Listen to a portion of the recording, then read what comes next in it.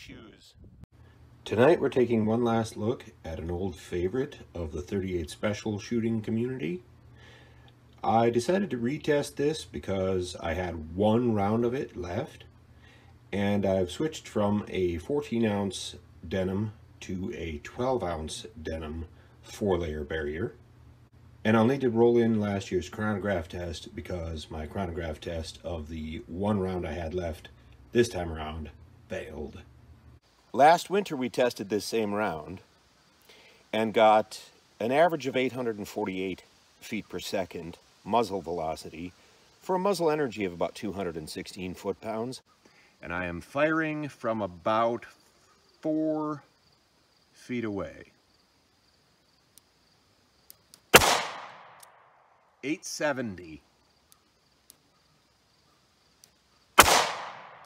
890. 871.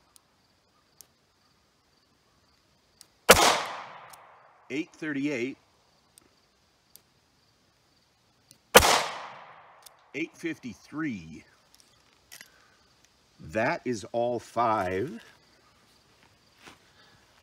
Let's get an average here. 864 feet per second.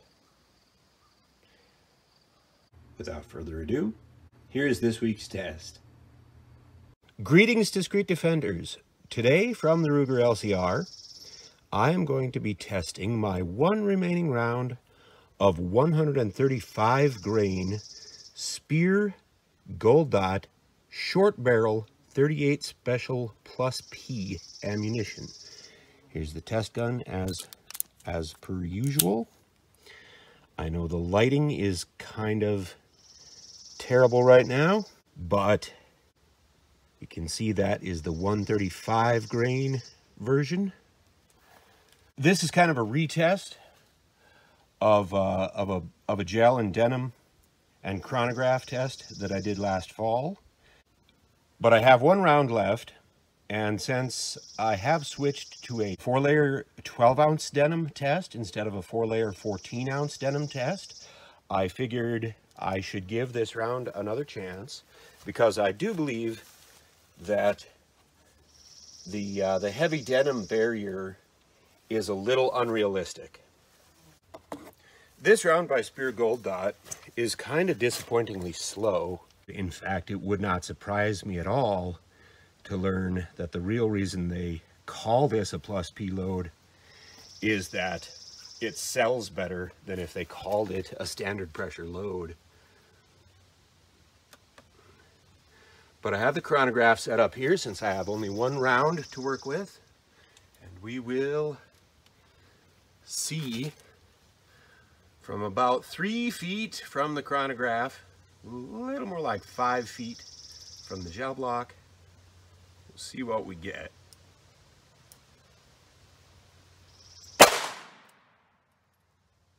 $263. That is an error on the chronograph, unfortunately.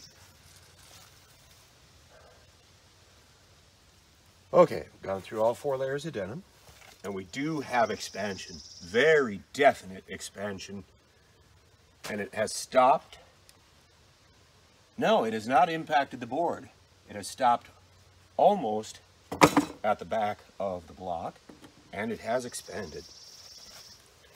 So let's get in here and examine that wound track in the gel. Here is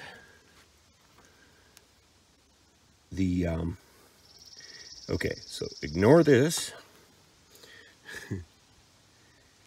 Here is that 135 grain 38 Special plus P entry point in the gel, and you can see the star-shaped explosive expansion in those first 8 inches. That is a pretty remarkable looking track. Down here is where it approaches a smaller wound track from an earlier test, but this is the one right here. Big one close to the top.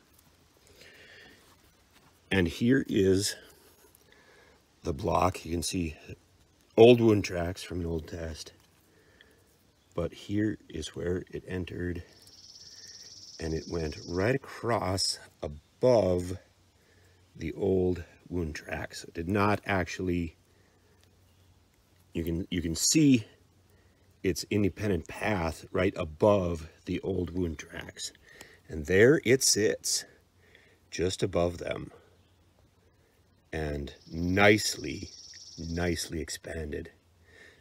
Now, let's measure that that total penetration depth.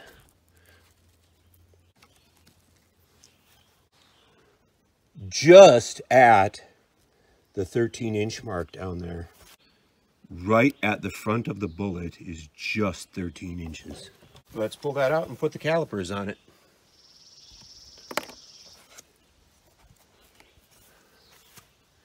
In fact, I would almost say that it did go all the way 13.5. If you count that slight bounce back track right there. If I didn't have the board behind it, it might have continued on. Well, maybe not. It's hard to say. It was definitely coming close to a halt at that point. All right. Let's see what we're dealing with here. 7-pointed star on this. That is just beautiful. I love that. Definitely at least 55, 56. It's hard to figure out a widest point because 7 points makes for a bit of an uneven expansion star. But I would say, yeah, probably right there at 566, 100ths of an inch. 568. I'm getting a 568. 568 right there.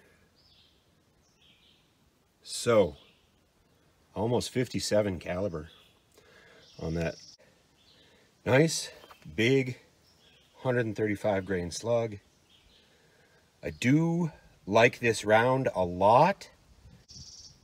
I wish that Spear would not pud load it quite so much.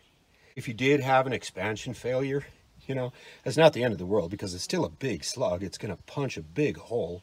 You saw that hollow point cavity. It's very wide to start out with. It's going to do some damage, definitely. I would use this load. I would trust this load with my life.